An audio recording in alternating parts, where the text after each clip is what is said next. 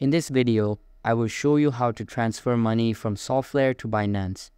Alright, let's begin. First, open the Solflare wallet and tap Send.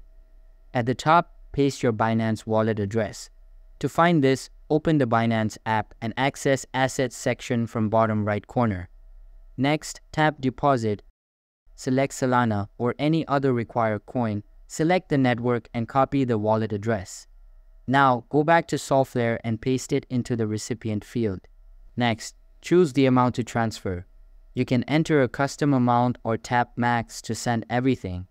Once selected, tap Continue. To confirm, slide to approve the transaction.